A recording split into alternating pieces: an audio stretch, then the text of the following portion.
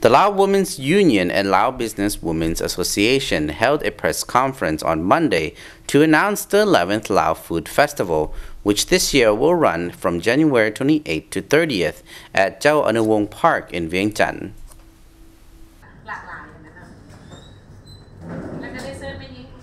President of the Lao Business Women's Association and member of the organizing committee, Madame Chanthachone Vongxay, told the media the objective of this year's food festival is to promote business units run by Lao women, including those selling agricultural products, as well as restaurants in Vientiane and the provinces.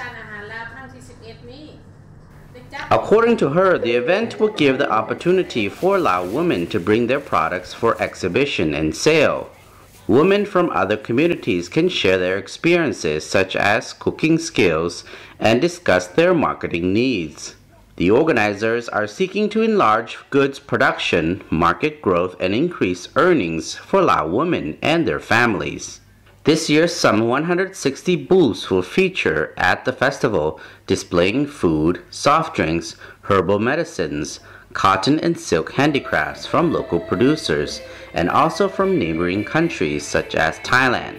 The organizing committee has arranged special activities such as sourcing selected traditional foods from the provinces to display and sell to visitors, and is also preparing a concert and evening entertainment activities to attract more visitors.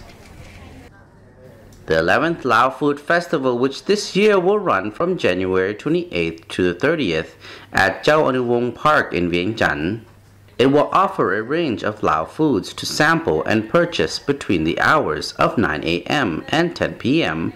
over the 3 days of the festival.